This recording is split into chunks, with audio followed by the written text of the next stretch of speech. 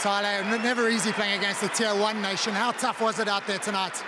Yeah, very tough. We couldn't even get our hands on the ball for that first probably 30 minutes or so. So, yeah, when they had it, they did some damage. But, I mean, I feel we grew into the game, and I think that probably the last 50, we really put a better performance out. The red card seemed to almost galvanize your team. What did you say when the red card happened?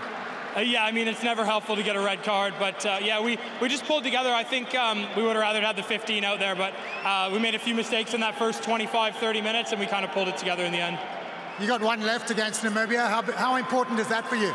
Hugely important. It's a game we've really targeted, and yeah, we want to put our best performance out, and we really hope to get a result out of that. Well, hard luck today, and good luck against Namibia. Cheers, thank you.